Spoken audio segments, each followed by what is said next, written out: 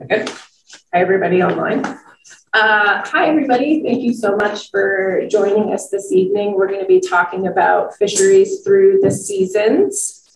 My name is Monique Coombs. I'm the Director of Community Programs for the Maine Coast Fishermen's Association. Can everybody hear me okay? Everybody good?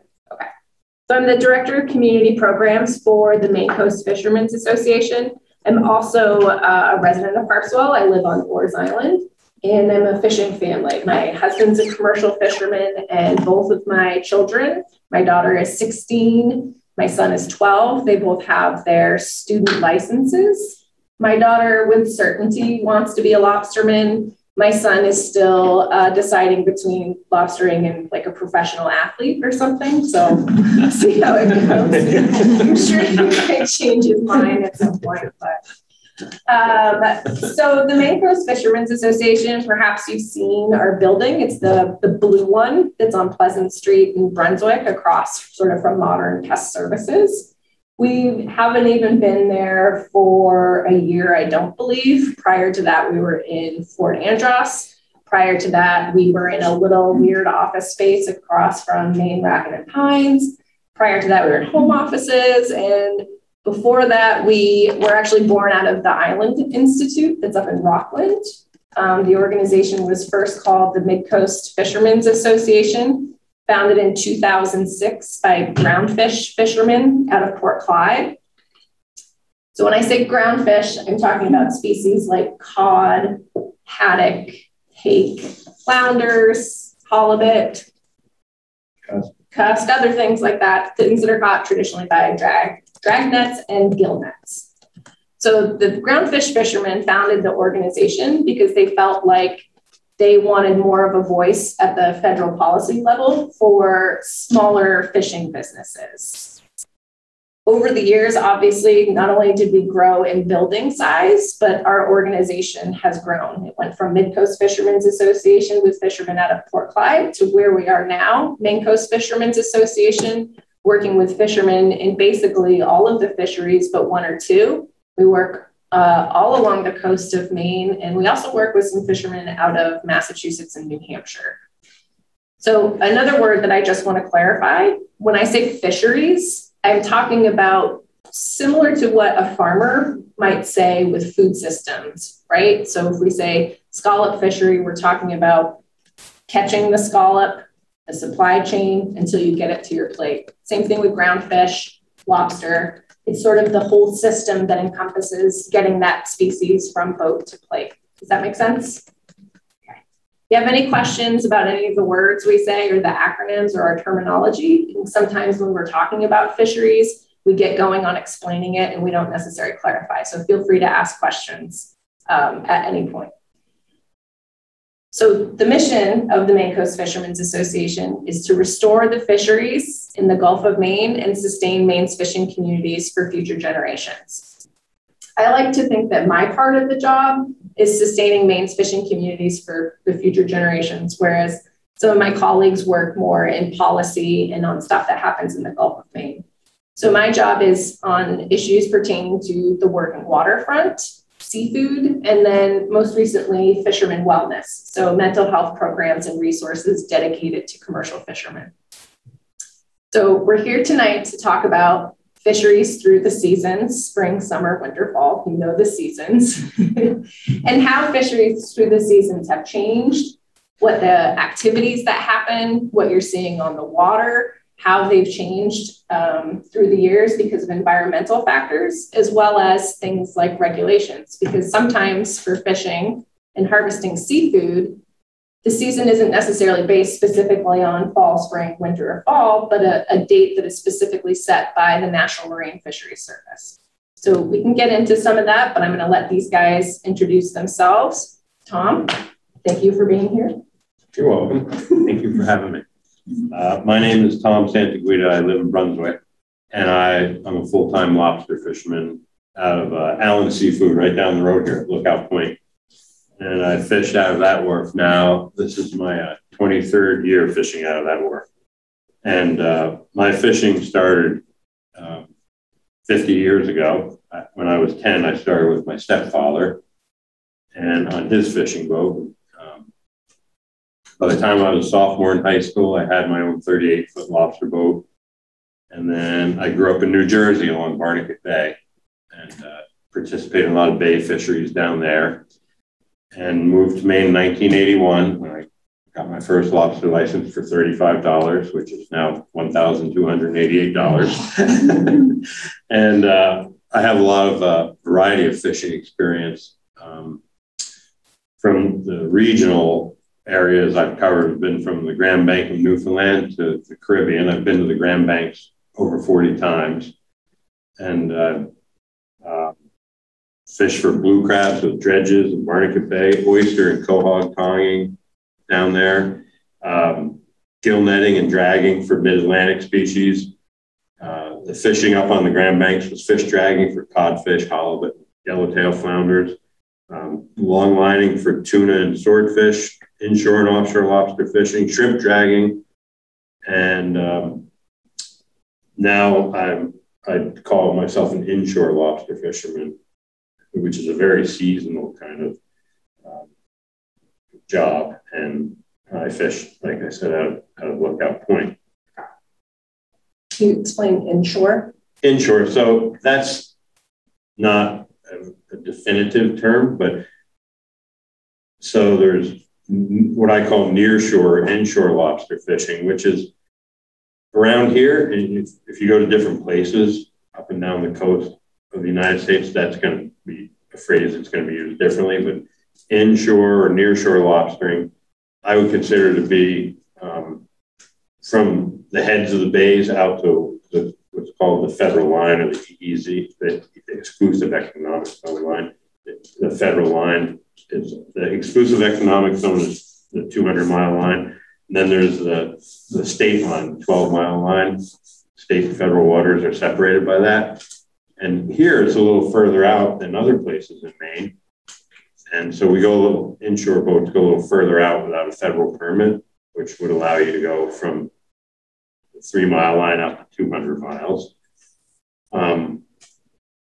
So that 3-mile line usually follows the contour of the coast, but there's 2 places in Maine where it doesn't, here and in the Stonington area, and it jumps from headland to headland. So here, the line goes from Cape Elizabeth to Small Point, Phippsburg.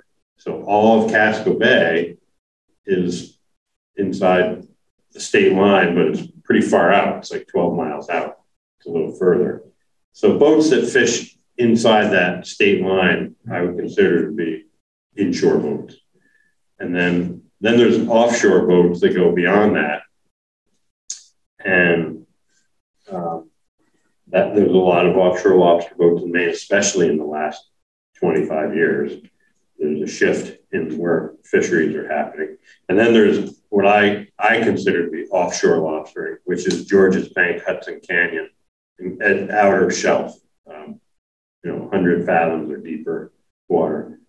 Those are large vessels, 80 to 120 feet steel vessels. So that's what inshore lobster fishing. Thanks, Tom. Yep.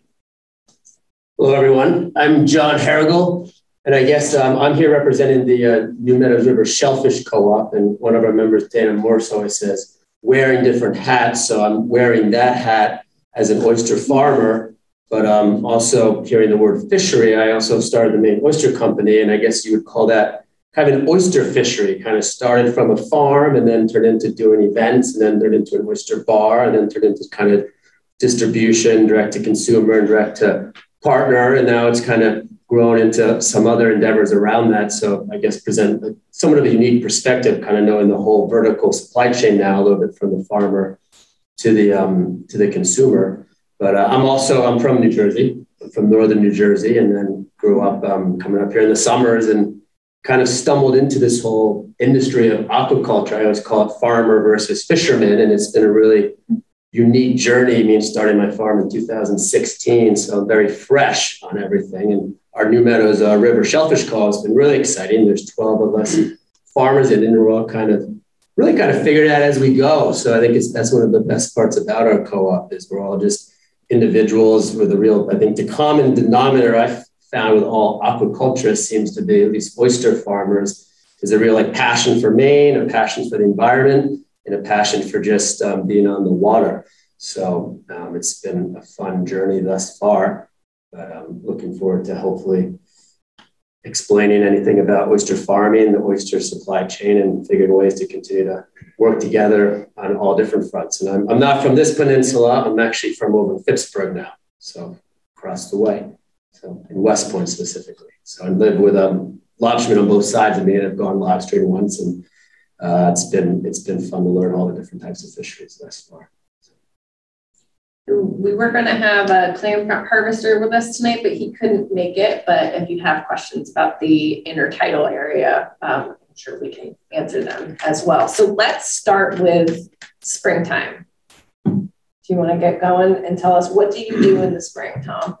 Okay, so my season, if you'll call it that, starts, if we're going to start with spring, my boat will get launched in early March usually. And at that time where I fish, the lobsters are not really going good yet, but there's pretty good crab fishing in the bay, and I'll set crab traps, which are very popular in March and April because they're shedder crabs.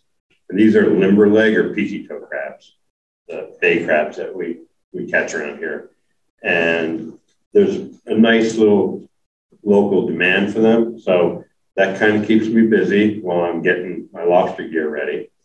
And then around the end of March and April, I'll set lobster traps on what's called the cod ledges out in the open sea, and some lobster traps in the bay around the rocky edges and ledges around the islands. And then it's not a real abundant time for lobsters, but the price is usually a little bit higher in the spring. And spring fishing is important seasonally because as the lobsters move in from the open sea into the bays, you can actually watch how they're coming in and where they settle to shed. So that spring fishing to me is homework as much as it is a little bit of springtime income. So the lobsters will come in from the sea and they go to different places every year and kind of plop themselves down in groups, hopefully. And if you can learn that in the spring, you have an advantage later on during the shedder lobster season. Yes, sir. Do you learn that simply by where you're catching them? Yes, I call it scouting. I'll set traps kind of everywhere in the spring, and they may come through this channel one year, and the next year they come through this channel, and then you kind of try to find where they're going by jumping ahead of them. And most of the lobsters are sublegal as they come in from the sea. So, but when they settle down into an area and then shed, they come out and they're legal. So that's my springtime activity is basically getting my lobster gear ready, setting some for spring fishing, and crabbing. That'd be my spring fishing. What are you doing in the spring, John? So I guess, what am I doing in the spring? A lot of different things. From the farm perspective, I mean, similarly like to lobstering and the inshore lobstering, we're kind of getting the farms ready.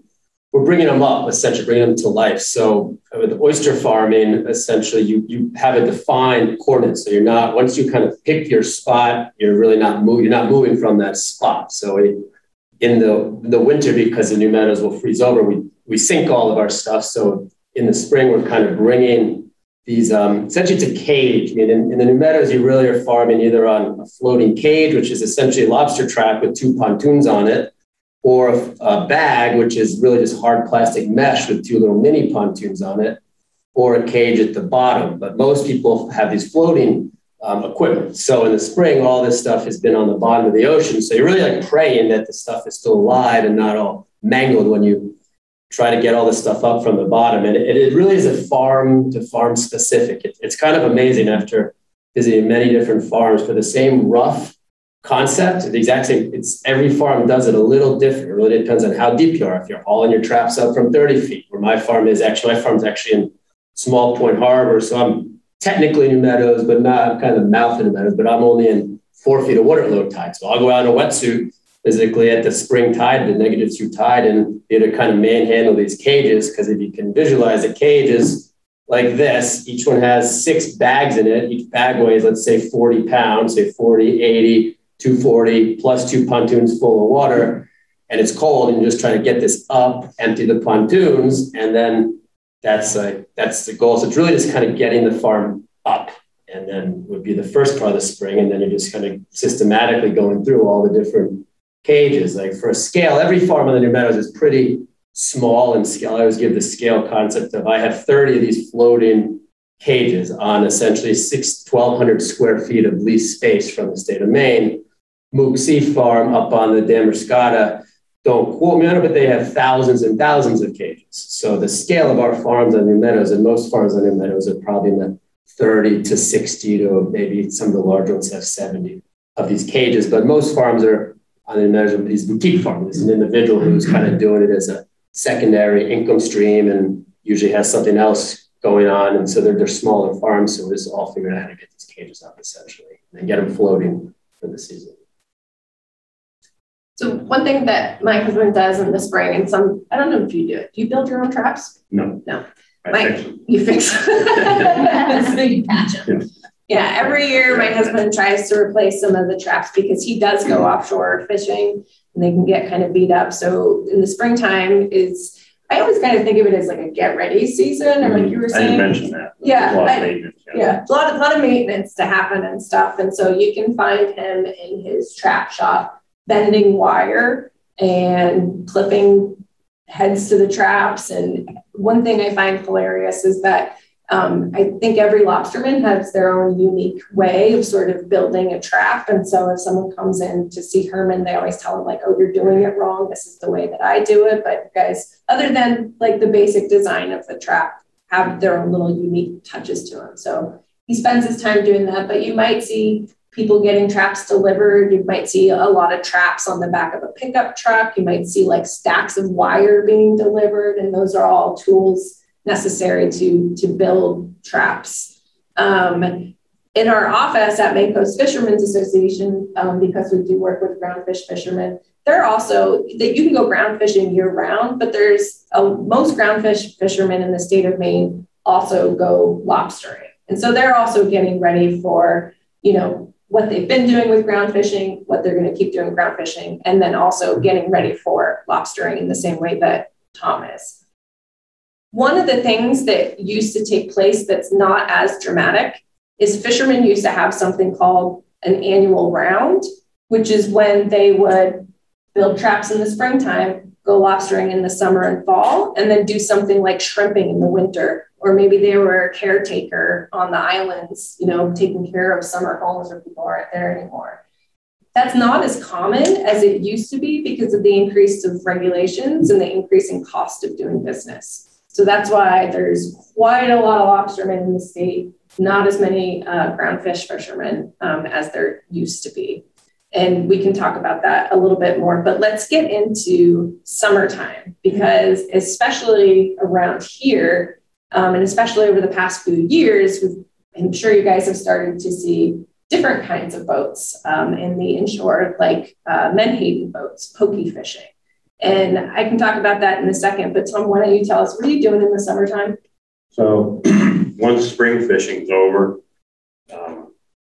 and it's getting to be late May, June, my traps go in the water as fast as I can get them in because I've decided where I'm going to set them, and it takes a lot of effort to get all the traps in the water.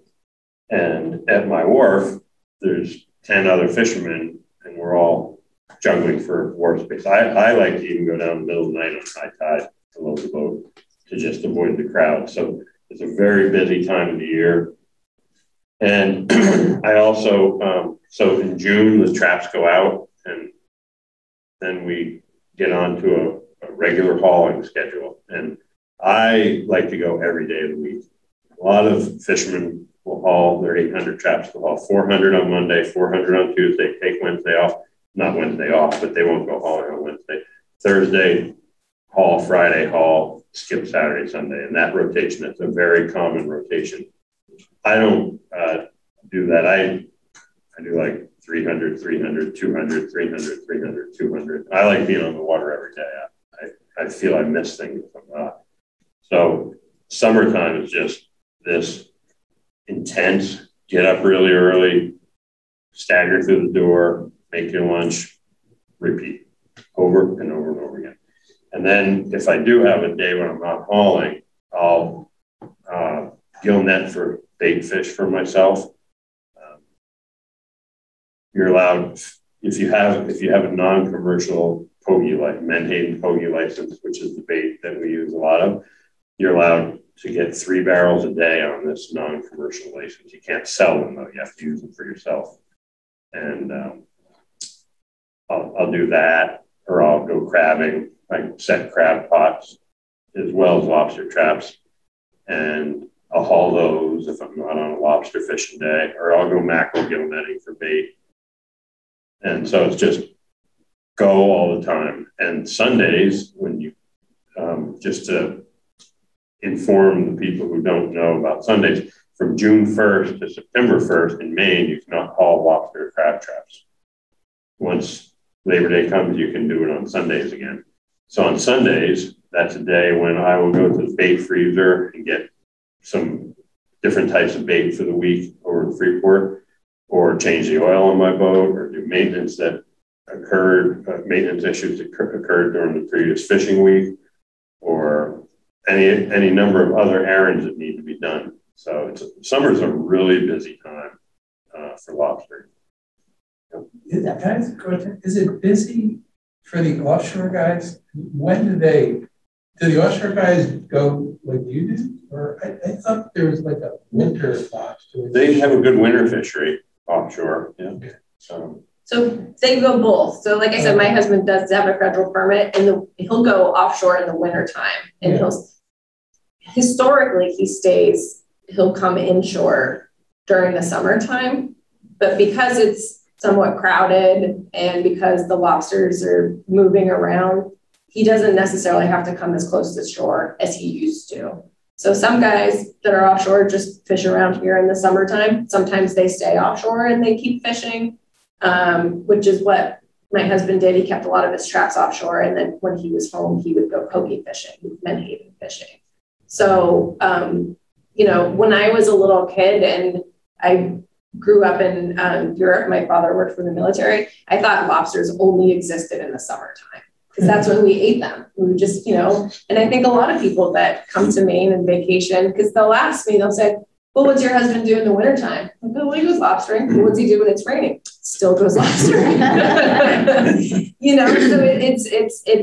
So we're very lucky in Maine because there's so much seafood that's available just sort of year round with groundfish and lobstering. It's just sort of where they're fishing that changes. Can I just get like a really quick breakdown on sort of the life cycle of the lobster so that I understand what you're talking about why they're out in the open ocean and then they come into the bays, and like how does that all work? It's a great question. You want to? Yeah, sure. So that is a good question, and I'm sorry if I'm taking anything for granted, because I just lobsters. I'll start with the winter time.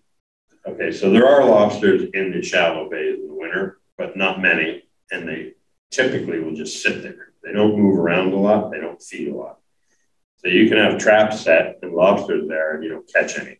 So, but most of the lobsters in the winter, around November, December, head offshore, and I've read a lot and studied a lot about how they do this, and I think even lobster science experts probably are befuddled as to the exact way they do it, because they scatter all over the place. But generally speaking, lobsters will go out to deeper water in the wintertime. And then once the springtime comes, around March and April, they'll come in from the outer shelf area, the 50 fathom edge where the water drops off the shelf, and they'll come up into the area that's about 5 miles offshore. There's hard bottom edges, and they'll stop there for a little bit. And then they'll come to the outer islands and stop there for a little bit. And then they swarm into the bays and shallow waters, like the bays you see right around here. And when they come in that springtime, they're all hard shell lobsters. And they find rock holes and rock piles and mud flats, and they bury themselves in the mud and hide themselves in the rocks. And kind of on a staggered timeline, they start shedding around the beginning of July. And so they go from these hard shell lobsters to these new shell or shedder lobsters, and they grow remarkably in size when they shed. And those lobsters start crawling and going into traps. And that's when we start getting good volumes of catches from late June until around now. And then that cycle repeats. They start leaving the bays and heading offshore again. So that's kind of a general cycle. They shed one time? I don't know. I think they shed twice sometimes, but I don't know. They're looking for warmer water or some for feed? What, the migration? Reason. I think it's water temperature. Yeah. Is the primary reason. So we have a couple questions from online. One is how you keep track of where every trap is. Mm-hmm. And do you lose some? That's a good question too. Yes. Okay. I'm going to speak nowadays how we keep track of them, because when I was little, we had a notebook. And we would actually draw the island or the piece of shore, and we put a line there, and that's where the string was. But now, almost every single lobster catcher that I know has a chart plotter of some type, or more than one chart plotter. And there's some that are made almost exclusively for lobster. Like mine is a Hondex chart plotter. It's got a great big screen, and you make a symbol using a cursor and pad on the chart. It's got a chart software on it, and you can change the colors on it and the shape of the symbol. And this way, you know that the red ones I set on Monday, and they're going to be hauled on Thursday. And the blue ones I set on Tuesday, and they're going to be hauled on Friday, and then change the colors. So that's how we keep track. And each time we haul the Monday's red ones, I'll erase it. And then when I reset the string, I'll make a new symbol, a new color. I could never figure out how you knew you got all 300.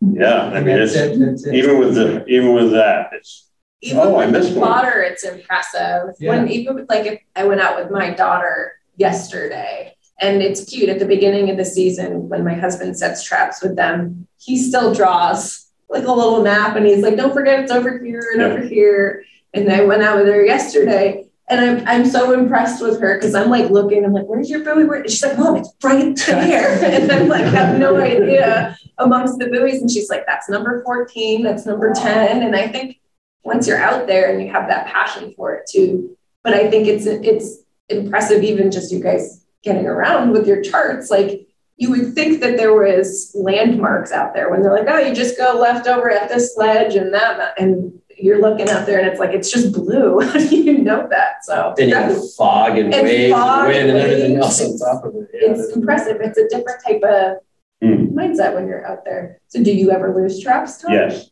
Yeah.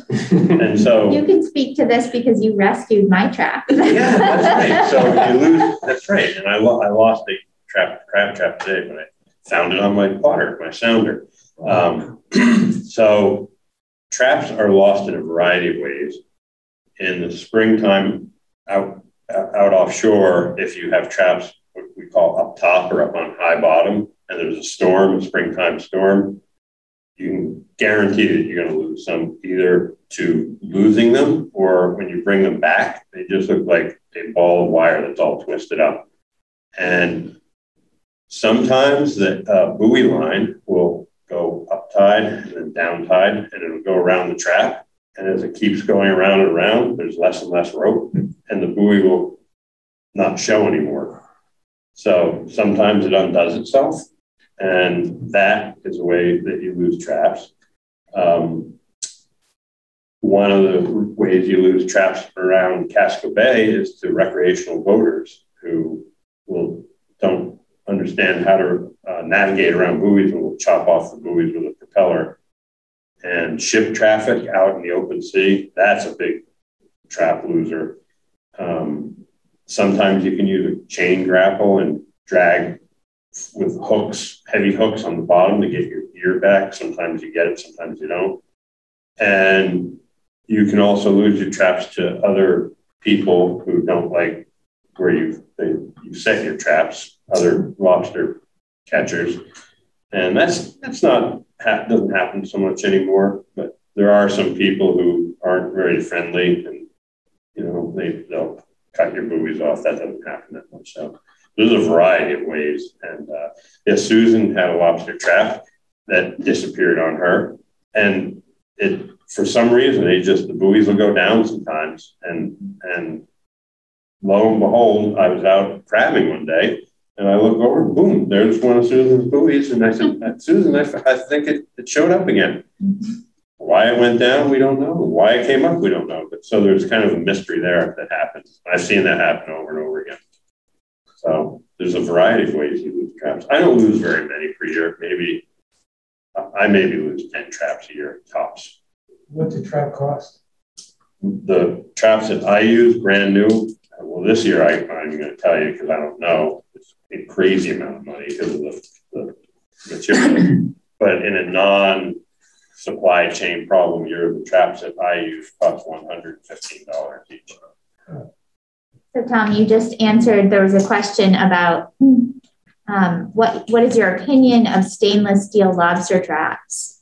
They're more costly. Do you think it's worth it? Do they pay for themselves over several seasons? So I'm not convinced stainless steel would work for a lobster trap. Here's why. The lobster traps we use are regular steel covered with a vinyl coating. Mm-hmm. And stainless steel, if it was covered with vinyl coating, that might be great. But the cost would be insane.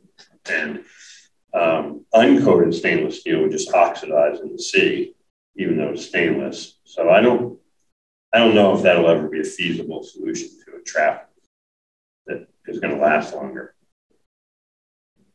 Did you say, you said in the spring you put some traps out to see where the lobsters settle.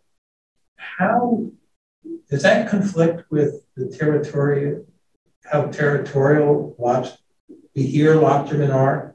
We own this space, or is that? No, traps for everybody everywhere. Yeah, I put out, there's very few traps out in the spring. I put out about 300 in the spring, 250 to 300, and I scatter them everywhere. But I'll fish from Webster Rock Reef, which is basically an underwater extension of Bailey Island out to Halfway Rock Lighthouse, all the way down to Cape Elizabeth. And that covers a lot of different Portland, Freeport, Yarmouth, Harpswell, fishermen, Chebeague Island, Cliff Island. I don't have any trouble. Casco Bay is kind of nice that way. There's a lot of spreading out of lobster harvesters. Down east, it's a little more territorial, and around Cape Porpoise it is too. But so I don't find that conflict too much. I think trouble with other fishermen in this area has more to do with the behavior of certain individual fishermen towards others more than it does about you can't go over this way, you can't go over that way.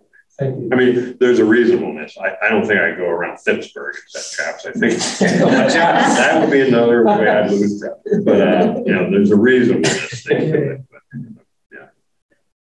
Tom, that was part of a question from one of the people in the audience as well, how lobstermen decide who gets to put their traps in an area. And you talked somewhat about that, right? Yeah, so that's generally speaking, with a cone that would start at your wharf, your home port wharf, and go out. And there's some overlap of those cones.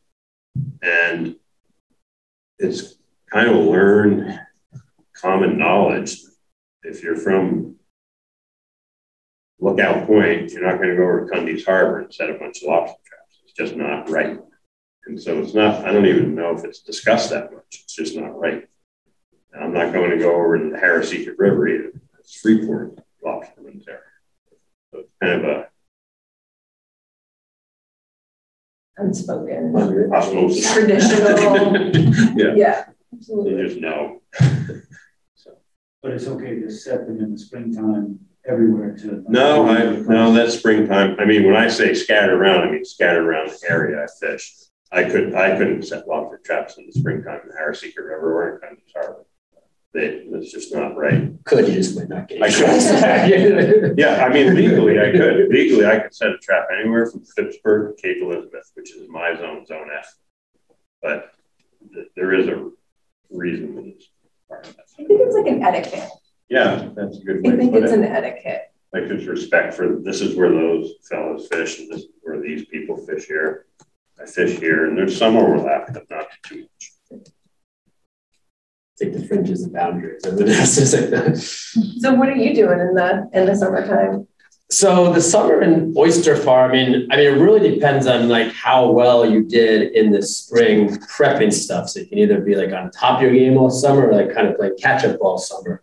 But essentially I call it, honestly, going to war in one way with these traps, because oysters, maybe like lobsters, like warm water. So they don't metabolize below 40 degrees. And from my kind of 4 or 5 years of experience, they really get growing around like 60 degrees. So you have this kind of window of summertime where it's kind of mind blowing, honestly. You'll put 5,000 little baby oysters that take up a mesh bag is like, let's say that wide and that tall. So a bag can be confusing. Then it's just like a square plastic bag. And we'll put 5,000 oysters. It takes up like that much space in the bag. That goes horizontally into one of these cages. The cage has 6 of these bags. So in theory, you could have 30,000 little baby oysters in a very small footprint. They just sit there and the water flows over them. And that biomass will go from that to sometimes like that in like 6 weeks. So, but with the warm water comes algae and all sorts of things. So you're constantly out trying. Essentially, it's like, and again, it depends on the farm. So my farm, if I can get out there once a week, that's awesome. All of us farmers are newer. So every year our farms are growing. So we don't have a lot of baselines, but the rough concept is in the summer, you're out just kind of keeping these bags as clean as possible and the cages as clean as possible. And then ultimately harvesting them. So we call them markets. So they start as little babies and every farm is a little different. I call mine babies or new, first year, second year, and then market. So if you can visualize, you have 5,000 in a bag that grows here.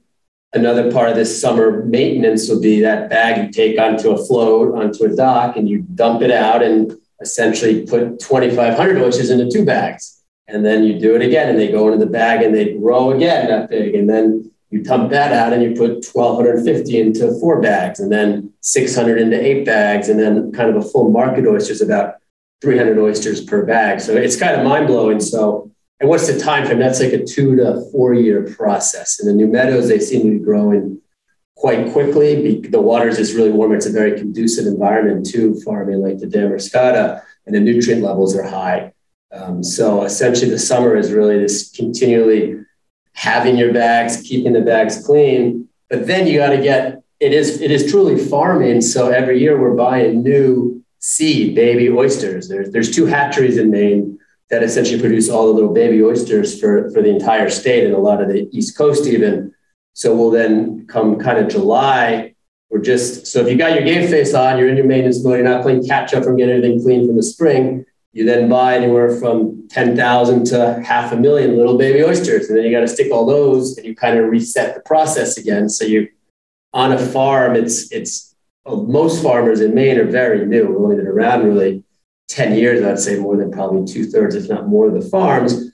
But the first 2 to 4 years of your farm, you're really in like pre-revenue, pre-cycle, because year 1s aren't ready until really year 4. So every year we're kind of like figuring it out again because our farms are getting bigger and bigger and you're buying more oysters, you're buying less oysters. So the routine in theory is kind of this harvesting maintenance mode, but it is truly every farm does it a little different. Every farm has different cycles. So it's not quite as routine as like say the lobster industry because every farm is trying the same concepts again, but everyone does it a little differently.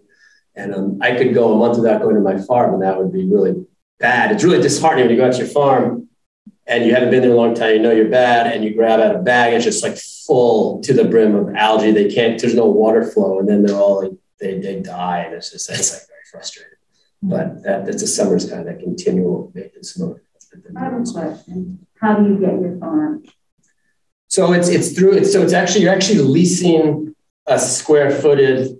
So there's three types of farms in Maine, three types of, the quick overview of aquaculture, I like to call it silos. There's, let's call it the finfish silo, the seaweed silo, and like the shellfish silo. Then you could segment the shellfish kind of into oyster, scallop, mussel, clam, whatever. So all regulated by the Department of Marine Resources. And we're essentially applying for a lease. And so what most farms in New Meadows have are LPAs. It's called a limited purpose aquaculture license. So we fill out an application and we're physically saying this 43 north.00, whatever, and this is where our farm's going to be. And we diagram out what it's going to look like. And it's for 400 square feet. So it's a very small footprint, and an individual can have up to 4 of those. So I have 3 LPAs, 1,200 square feet. The next stage is an experimental lease, which you get up to 4 acres, and then a standard lease, which is up to 100 acres. But those numbers are very deceiving because the whole system was trying to encompass everything. So where would you ever need 100 acres? Really just for salmon farming, where you would have potentially you're cycling fish through it. I think salmon got a bad rap early on in the 80s. They actually are an extremely clean fishery now, the aquaculture side. But from an oyster and a shellfish perspective, I mean, say I have 1,200 square feet, I can probably comfortably grow, if I really my game face on for my farm, 30 to 50,000 oysters a year on 1,200 square feet. In 1 acre is 40,000 square feet. So you can kind of do the math on how you don't need a lot of space to grow oysters. So most farms out of New Meadows are LPAs, and then there's some. So if I want to, I could get a standard lease, but I would apply for like 1 or 2 acres or 1.5 acres. I was going to get a lease, but I decided with all these other endeavors not to. And I was going to get like a 0.71 acre lease, but it would still be a standard lease or an experimental lease, but it would be just not the max out number. But essentially then you renew it every year, and the Department of Resources and the Army Corps of Engineers are essentially, and they really look, they do an amazing job for like a very small group of people. They're regulating a lot of different components of it. That's roughly how I get the farm. Question. Do you get feed them anything? I mean,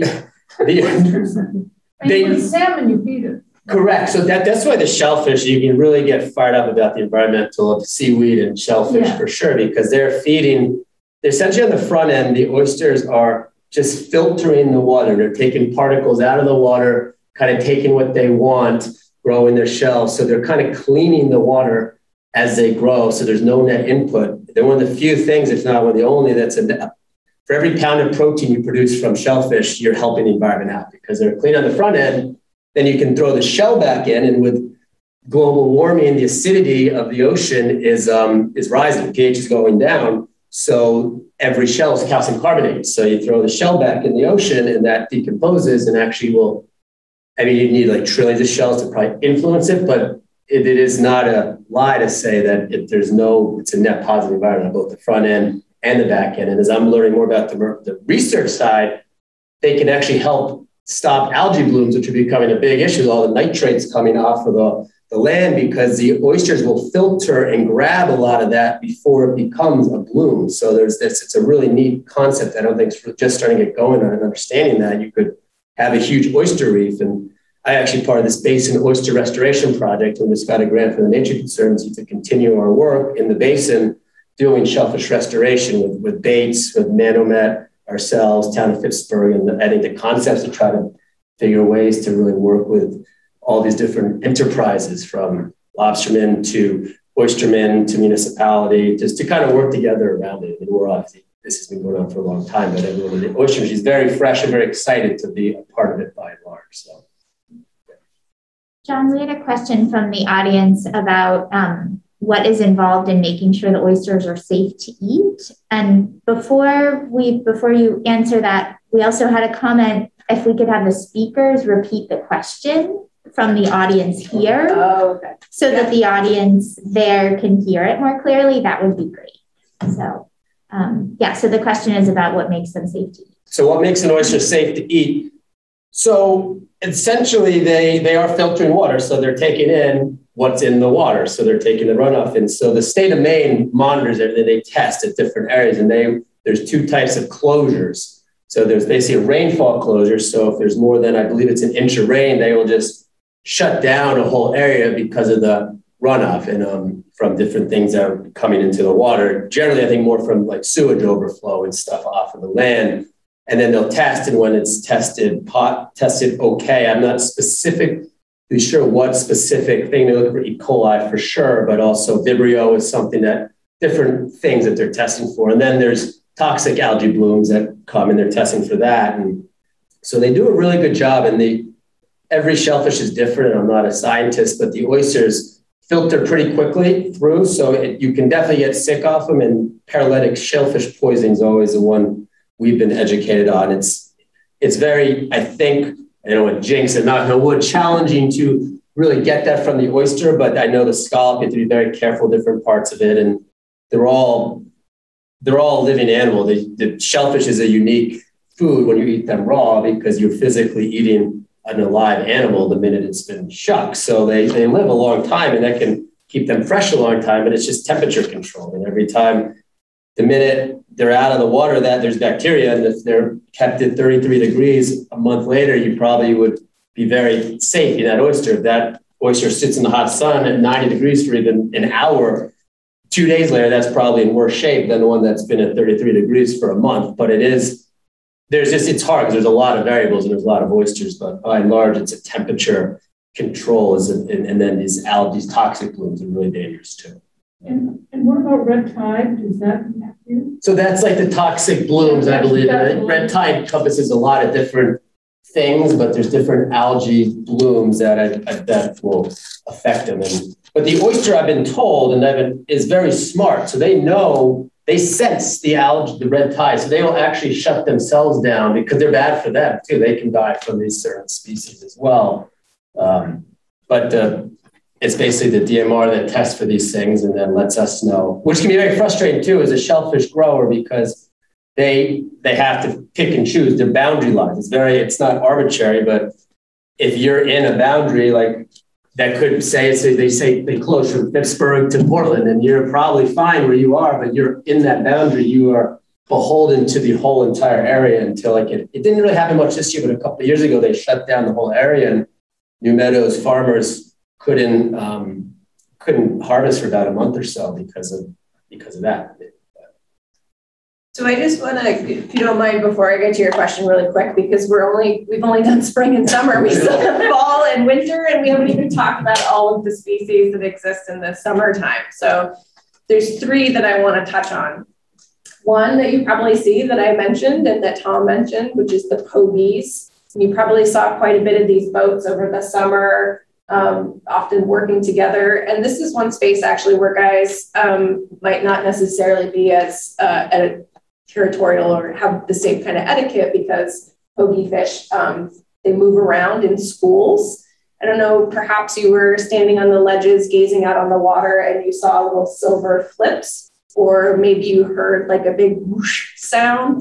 So that's the menhaden that a lot of lobstermen use for bait, but it's also in the past few years been a very important sort of income supplement, secondary fishery for a lot of fishermen. So my husband is one of those guys that Tom was talking about that goes Monday, Tuesday, doesn't fish on Wednesday, goes Thursday, Friday. But this past year, his schedule was sort of interrupted and it went lobster fishing, pogie fishing, lobster fishing, pogie fishing, lobster fishing, pogie fishing, which didn't give him an opportunity to do another type of fishery, which we usually do in the summertime, which is bluefin tuna fishing. So you don't necessarily get to see that as close to shore as you do with lobstering and menhaden fishing. You'll just see the boats kind of on their way out. Although bluefin tuna have been found a little closer to shore than they have in the past. It's a very important fishery and it's a very exciting fishery that's made a big rebound in the past decade. And they're caught mostly in the summertime. The season starts June 1. It's a very highly regulated species. Very often they can only catch and land one a day. Sometimes it gets up to 2 and 3, but then it'll come back down to 1. Bailey Island is home to the longest running bluefin tuna fishing tournament in the country almost. The first one was in Nova Scotia in 1937. Ours, the Casco Bay Tuna Club's Bailey Island Fishing Tournament, started in 1938. Still running. I'm actually the board president. We've had to cancel the past couple of years, of course, because of the pandemic, but we'll be back next year. There's a large junior tournament. I'm not exactly sure where it'll be next year, but if you're interested in ever catching, to see one of these big, huge fish, they're absolutely beautiful. That's the last full week of July. And then, of course, there is groundfish fishing happening in the summertime. So again, groundfish is your species like cod, hake, different types of flounders. Again, you're not going to necessarily see those boats as close to shore. They're offshore. A lot of the boats that we have in Maine, they're only gone for 1, 2, or 3 days. They don't go out for as long. There's really 2 places in Maine where groundfish is landed. One is in Port Clyde. Perhaps you've heard of like Port Clyde's Fresh Catch. Sometimes they have some fish up there. But the biggest one, of course, is the Portland Fish Exchange on Commercial Street in Portland. It's an auction house that was founded in the 70s. It still exists today. They don't do the auction like they used to with the paddles. If you go into the Portland Fish Exchange, which you are absolutely allowed to do, you can still see the paddles on the wall. But now it's not as fun. It's all done via computer, like everything is. But there's quite a bit of fish there. The Maine Coast Fishermen's Association, we've been super excited through the pandemic. We have a program called Fishermen Feeding Mainers, where, again, it started during the pandemic as a means to help the groundfish fishermen continue to catch groundfish and get paid for it. We set it up to be able to buy fish from the fishermen, work with the processors, and get it into food pantries, soup kitchen. Is that what it's called, soup kitchen? Yeah. And schools. And so that's been very exciting. And our organization is working really hard to continue to work with groundfish fishermen to tell more people that this amazing type of fish is available in Maine and year round. So, are the tuna caught on single lines? Yes, most often, hook and line, rod and reel. Yeah. Yep. And groundfish, tuna, or menhaden. We can talk about more of it as we go into what season's next. Fall? Is that where we're at? Okay. Yeah, go ahead. Go. So, fall is a period of routine for me. The lobster fishery, all my traps are out. There's a whole another round of shedder lobsters that come in October, and there's not much else going on for me except for lobster fishing in the fall. I just haul and there's kind of a panic to it because you know that it's going to end. So you're trying to collect as many lobsters as you can per week. And it's a go time. There are some missed days in the fall because of wind, especially I have a 33-foot boat. So my traps that are out in the open sea, I miss some days because of wind. And that will result in a day of working in my workshop on rope for next year or getting buoys made for next year or fixing things that broke. There's a never-ending list of that. But fall is just a maintenance time of, maintaining your fishing schedule and going as often as you can for me. Did you know October is National Seafood Month? I did not know that. Oh, it is. Happy National Seafood Month. I know that. I did not know. It is. And fall's such an abundant time of year for seafood. So it's probably why I guess. What do you do in the fall? Yeah, so I would say it's like Tom said, you're kind of zoning if you really got your done well that they're really growing. This is when they're actually the oysters, because it's a little different as you go up and down the coast of America on the East Coast, but in Maine, because it's so cold, and one of the reasons why the Maine oyster really does taste really good, and New England oysters in general, is because they have to produce a lot of glycogens and glucoses and complex carbohydrates essentially to survive the long winters. So they're sweeter. So this is a time of year October, November, September, where they're just like stockpiling as much. They're like kind of go as quickly as they can because they're essentially going to then seal up like a bear and hibernate for the winter. So it's really some of the best taste. They taste good all the time, but they are really plumper that time of year. So you're kind of still doing that harvesting, bag switching, but then you're kind of so the front end of the fall would be the similar concepts as you did in the summer, but then the back end of the fall is really reversing everything we did in the spring to pull it up. We're bringing it all back down, and that's essentially sinking. They would call it sinking the cages, sinking the gear. So you're kind of doing that before the winter. You don't have to sink anything, but in the new meadows, you kind of have to because of the ice. If there wasn't any ice, they're going to hang out at the bottom of the ocean. They could hang out. Like me personally, on my year, with my farm this year, it's always such a cluster frick to pull stuff up in the spring. I'm going to probably experiment with just leaving some of the cages up through the winter, as long as they're not exposed, the actual oyster, to the cold temperature, the actual wind, and they're in the water, they're fine. But it's just more you sink them because of storms and ice and things like that. They're just chilling. So this fall is kind of over both concepts essentially, which is going too because they're growing. So Tom, I have a question for you before we move into fall quickly. How have the seasons changed for you from since when you were younger? Oh, how much younger? A long time. You're still young. No, I mean, one of the big issues with changes in how I fish seasonally was two. One is because I'm older and I can't do it like I did when I was 30. So the seasonal slowdown for me at age 60 is good. But one of the big changes is regulations have caused a diminished opportunity to go really hard year round. I mean, 30 years ago, I could go lobstering. You could go lobstering in July, August, September, October, take up your traps, go shrimp dragging, do that for a while, then go ground fishing or go mussel dragging, do whatever you wanted. You could do whatever you wanted. And now there's not a lot of opportunities like there used to be. I mean,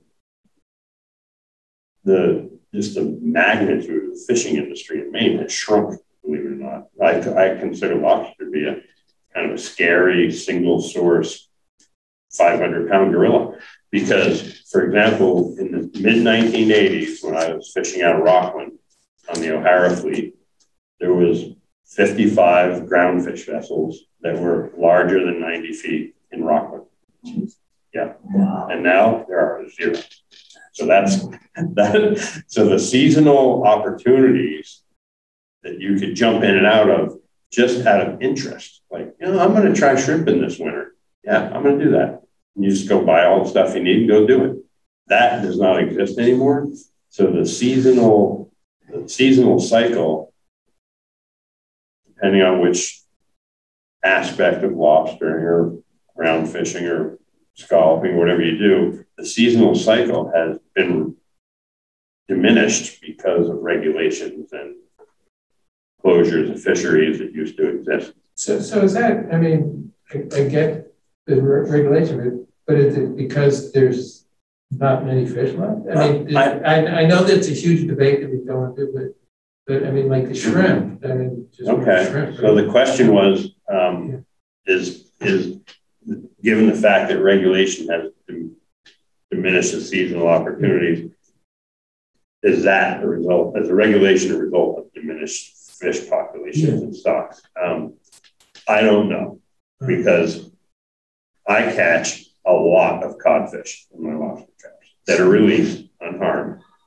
There's a lot of codfish in the Gulf of Maine. Really? Yep. I caught one, where Mitchell Field is, right here off Harpswell. I caught a 10-pound codfish 2 days ago, right there in a lobster trap. So bad. Yeah, I did. Yeah, you can't keep codfish that are in lobster traps, so they're released alive. And around now, and last week I caught some. The shrimp just spill out of the lobster traps. There's a lot of shrimp in the Gulf of Maine still. Really? So, but I'm not a scientist, and I don't know I don't know if the closure is justified by science or not. I'm skeptical enough of science, fish science, marine fish science, that I'm not sure is my answer to your question. I don't know. The one thing I'll say about your question is that the terminology overfishing and overfished can sometimes be a little bit misleading. Yeah. Because when we call a species overfished, it doesn't just mean that fishermen were fishing on it. There's so many different impacts to the environment that are changing the ocean, that by saying that the species is diminished because of fishermen removes the responsibility from all of us and everything that we're doing to the ocean, that also dramatically changes the stocks and where the species are. Like you were saying with the nitrates. Yeah, and I would just second both those things. I've been reading so many science abstracts lately, and it's kind of very eye-opening to see that there's been and not having a lot of data points in the past, but there's been kind of things that people said that, okay, that's the way it is. And it seems even most scientists now are saying, holy frick, there's like a lot of things we do not understand. And it is like very, very complex. And it's just, we just need more research. We need more, and we need more, and we need more. And there's just, the ocean it's just like, you read these things about, they do these studies and they go across the ocean. It's like kind of going across America once every 5 years and expecting to know everything in America, but that's all we have. So it's really hard. I'm like, that's slight generalization on certain aspects of it, but it is challenging because there isn't one answer. And it's changed. The anthropogenetic, as they call all this input of humans, is really, really, and the scales are so long too. Some of this stuff takes literally thousands of years of cycles in the ocean. And we're all in the last 50 years to 100 years assuming it is challenging. It is. On very many fronts. And it's like, absolutely. Yeah. So what are we in, winter? Is that right? Yeah. So you mentioned shrimp, RIP. I think we all miss Maine shrimp. And then the other thing that's available, especially in the wintertime, that's my favorite, is scallops. Wintertime is the best time to get scallops.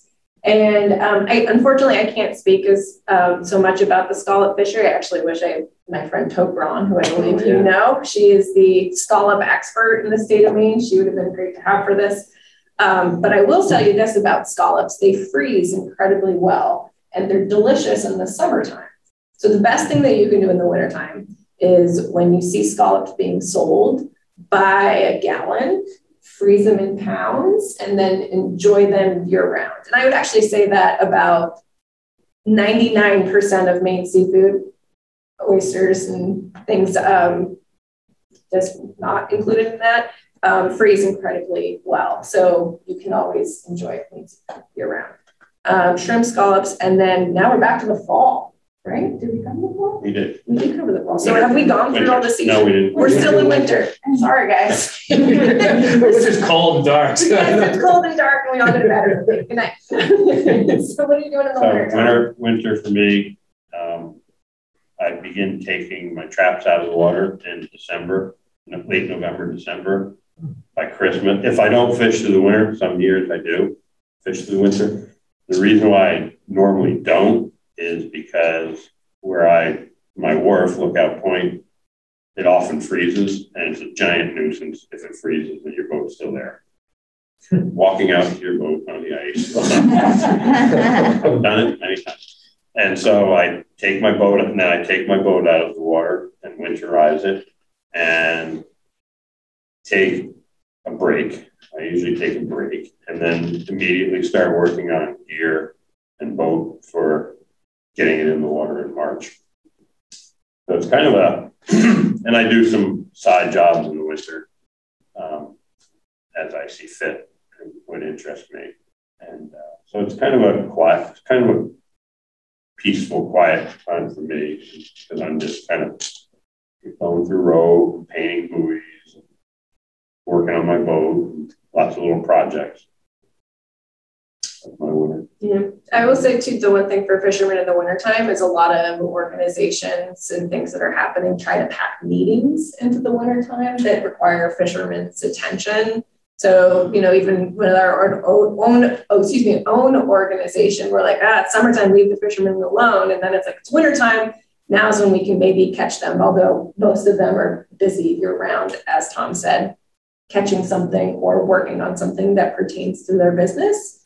But March is also the Maine Fishermen's Forum that happens at the Samoset in Rockland. It's like a trade show and seminar for fishermen where topics that are important to different fisheries are spoken about. So what are you doing? Yeah, so I think similar, the winter is a little more like a calmer time, and the majority of, you're not really farming, you can't really farm in the winter because they're not growing and it's cold, but you do still harvest. I mean, there's still demand, and demand does diminish, but that's changing too as real time as more people want oysters throughout the country. So the majority, your farm is sunk, but a lot of farms will keep they'll prepared some market oysters somewhere that's a little more easily accessible on their farm. So you maybe go out once a week to grab oysters, just to grab them and get back to shore to sell to someone. But essentially it's the same. You're kind of tinkering and just taking a little breather, but there's always something to be done on every front. And that's the oyster. I think the real powerful thing of the whole aquaculture farming world is the scallop and the seaweed, and all our eggs are in kind of things like I just heard today, 76% of our fishery is lobster, and it kind of went from groundfish to lobster. And it'd just be great to continue to keep our coastline. The aquaculture can be has the potential to be a really strong hedge on the one basket. And we have potential to make the Rolls-Royce quality products with the Gulf of Maine's nutrients and the temperatures here. So it's a slow burn into it, and it is slowly happening, but it's exciting to see you just got to create more demand for seaweed because not a lot of people eat it in Maine, in the world, in America, where they do other parts. And the scallop, we're not phenomenally good at doing it like other countries are yet, because the scallops move through the water. And so you got to figure a way to where the oyster is just hanging out in a bag once you got it. So they're just more challenging. Yeah, I think take for granted people just know how to do these things. We don't. And there's a lot of people doing it for hundreds of years in other parts of the world. So it's, I think, learning how these other areas do it to bring these techniques to Maine, and slowly getting more and more people who have, because there's so many great boating skills on the coast of Maine with all the other fisheries, and you need boating skills to do the aquaculture too. So it's exciting to see the slow transition in some ways into that. And it's a good hedge to seaweed and scallop on the lobster because you do it in different seasons if you're not doing the offshore stuff too. But the oyster essentially chilling. So I'll say my winter is not always my favorite time of year. My husband, so we have 1,200 federal permits, I believe, lobstermen that go fishing offshore in the winter time. And it's not my favorite because he spends the night. And so sometimes depending on where he's spending the night, I don't get a chance to talk with him. But I mean, that's okay. He comes home and he's cold and, he doesn't go out as often as he does in the summertime. It's becoming harder and harder, and we didn't talk about this, and maybe people will have questions, but weather forecasting is not what it used to be. And, even after you look at 3 apps and talk to 2 other fishermen, sometimes when you get out of the cove, the wind changes. If you are chasing lobsters and they're further offshore, instead of going 10, 15, 20 miles, you have to go 25, 30 miles. And this goes for groundfish as well. If you're chasing species around and you have to go to different places that you haven't been before, because so many fishermen are incredibly concerned about their future of their business.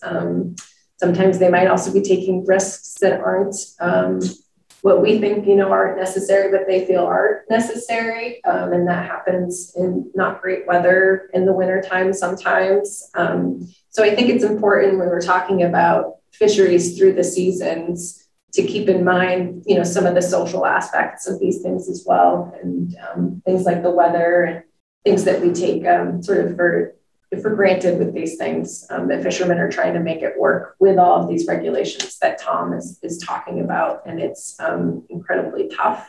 And that would go for clam harvesters as well. So I was talking to a clam harvester about this, and I'm like, they'll continue clamming through the wintertime if they're able, if the flats aren't frozen over. And that's because they want to, because it's food and because, it's their jobs. It does become harder for them in the wintertime as well, though, because If flats are frozen, if they're closed, the areas where they can harvest clams become smaller and smaller. And I'll add, and I don't mean to get too contentious, but also as more private property signs start to pop up along the coast of Maine, that also makes it incredibly difficult for them to be able to get to work, to be able to harvest clams.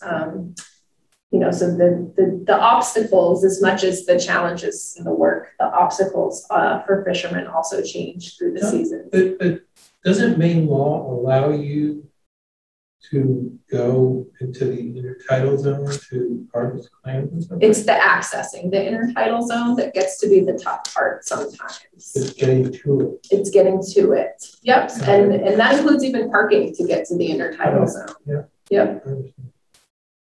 Yeah. So you mentioned the fishermen are concerned about the future of the industry. It seems to me there's more people than there's ever been, you know, and I understand, you know, global warming is changing the oceans. But I mean, is it overregulation? Is it like, what is the concern? What is the concern? What's the major onus of that concern that's putting all this pressure on you? On the industry? On that, why are these fishermen, you know, so worried about the future of the industry when it seems to me that demand should be higher than ever before? Demand for seafood is higher than ever before, especially through the pandemic. So the USDA that regulates agriculture also advocates for farmers. The regulating body that regulates for fishermen, the fisheries themselves, does not advocate for fishermen. No. So there's actually quite a few social issues that are kind of at play. There's also some major current events that are occurring where fishermen don't necessarily feel like their voices are being heard when they're asked to sit at the table. Those two topics are offshore wind development and right whale entanglements, hypothetical right whale entanglements. And those two things combined have the potential to take up so much space on the ocean and impact the ecosystems in a way that's deeply concerning to fishermen. And it's those things coupled with coastal conflict, as well as managing small businesses in 2020, that have fishermen incredibly concerned about the future of their businesses. How about the water temperature? Because we keep hearing that the Bay of Maine is increasing the temperature faster than any other place on the globe. Is that affecting? Yeah, I mean, yeah, water temperature definitely does affect.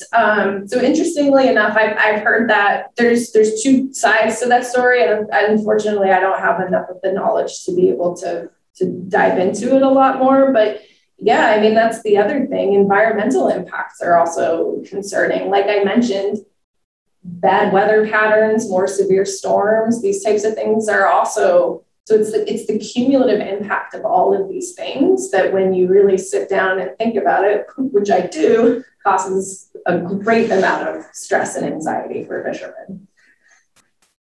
Monique, can we get back to the whale? There's another question about whales, and this is really maybe more for Tom. Can you talk about how this would affect lobstering and the gear?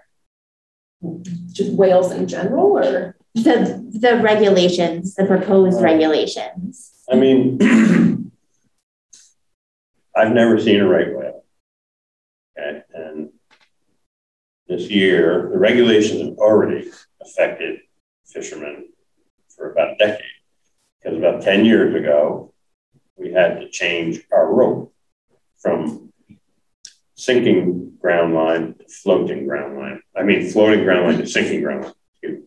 So I'll explain that. Most lobster fishermen put a buoy down to the trap, and that's tied to another trap and another trap and another trap.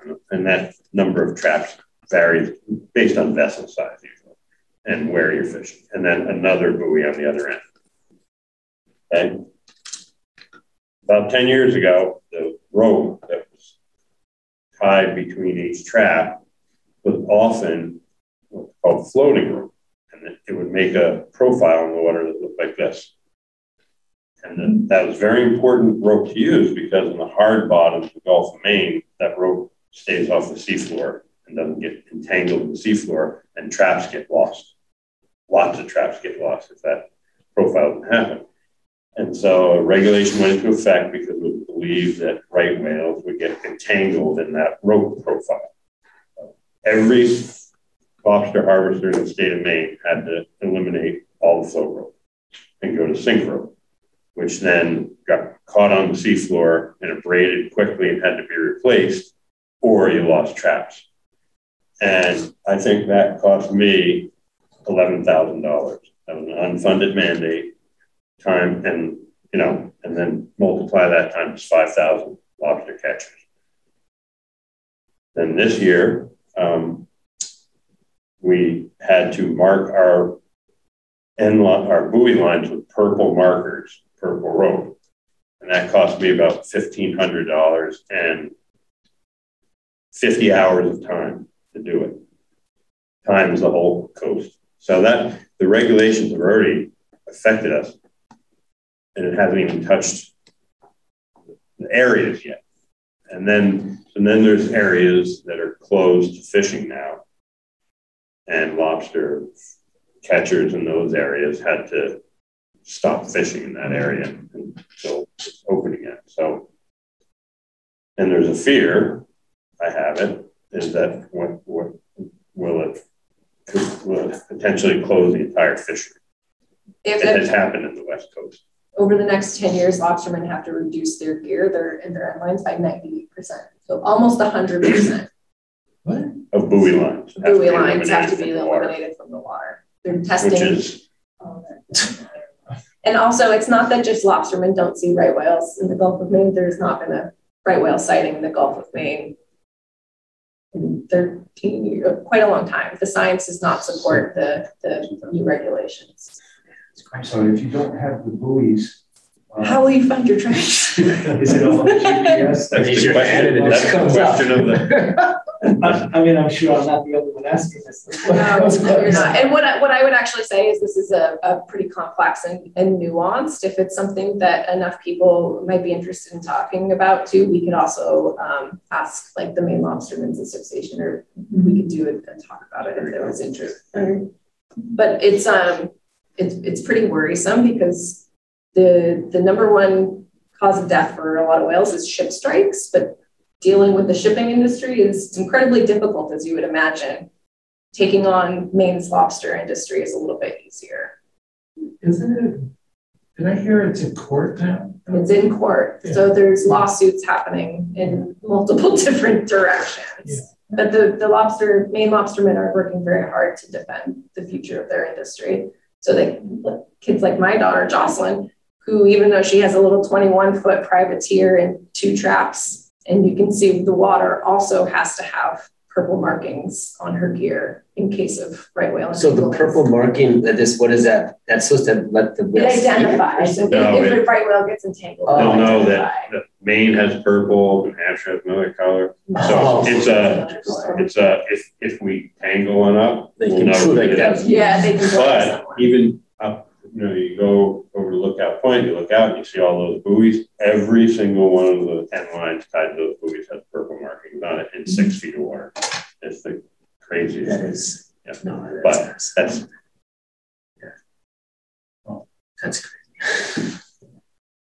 Just say a little more about what you've seen in terms of environmental changes. Yeah, is I'd it like changing to talk the about beginning that. of the season or the starts? Or... I mean, I can put it over time too, and then in like the last 5 years more so. But when I was a kid, we would lobster fish off the coast of New Jersey. We fished 2 and 3 miles out. It's all sand bottom. There's a lot of wrecks and rock piles, and we would catch a lot of lobsters right close to shore. And now, by the time I was in high school, the first traps were 40 miles out. And then by the time I was in my early 20s, we were fishing in an area called Hudson Canyon, which is 100 miles off Atlantic City. And that's still a good fishery in New Jersey. Yeah, but it's an offshore fishery, 100-foot steel vessels with 2,000 traps, 6-man crew. mean, if you look at the Maine lobster industry, it's a robust industry, but we keep catching around 100 million pounds of lobsters per year. But if you look at the vessels that do it now compared to 20 years ago and where they're going to do that, it is not the same fishery. It's changed dramatically. There's vessels now, they're $1 million lobster boats up and down the coast, and they're going 40, 50 miles. Down in Korea, they catch a lot of lobsters, and every one of those boats is way out. So environmentally, and I've seen in the last 10 years, now 10 years, like John was saying, it's statistically insignificant over a science timeline. But when I've seen this change as a kid and then now, even 10 years ago in these bays, that I didn't have to go anywhere but these bays. And now the better fishing that I experience is out in the open sea. There's no question about it. So there's that with lobsters. And then environmentally, other things are fish species that weren't really too abundant not many years ago are starting to show up more and more, like black sea bass are pretty common in Maine waters now. Traditionally, those are a mid-Atlantic species, Cape Cod South.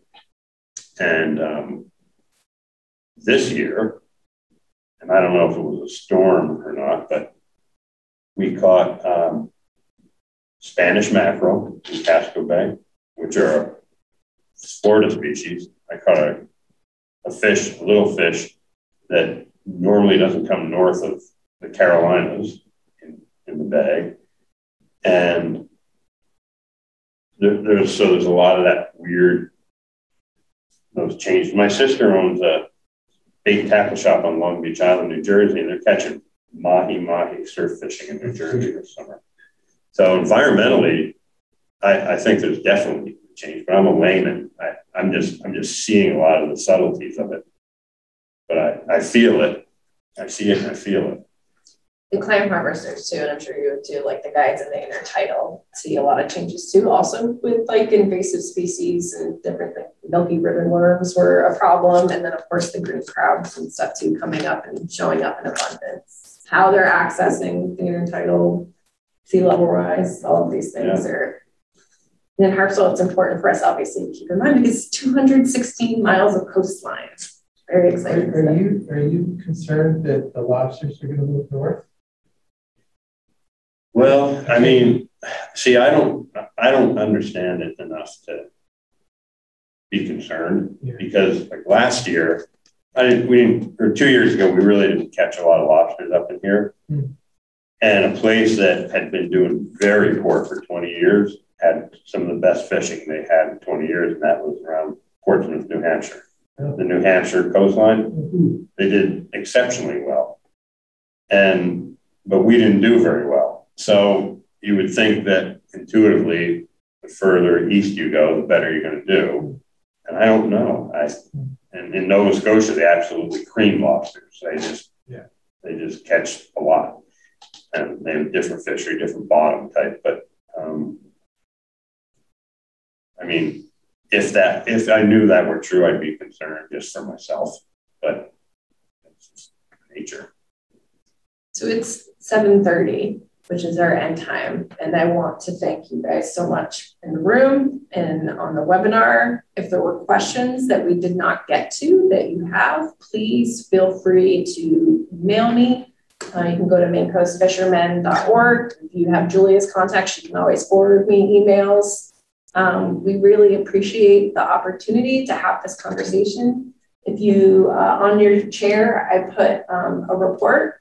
2019, I did some research in 10 fishing communities, specifically about the working waterfront and various concerns that were happening. And so it's like all reports, the moment it's printed, it's outdated. This one actually isn't that outdated. The only thing I would say is maybe a couple of things have gotten worse, but it's feel free to take it. You can find my contact information via that as well. But one of the things that's really important to us is just being able to communicate with people about the fishing industry, because we recognize that it's, you know, sometimes kind of complex and nuanced, and you see boats in front and you're like, that doesn't look like a lobster boat. That doesn't look like, so please feel free to send your questions to Maine Coast Fishermen's Association, and we'll find the right guys to ask if we don't know, or we'll find you the information. And thank you. Thank you so much. Thank you. Really appreciate it. Yeah, thank you. And we're doing more, so keep an eye. I think.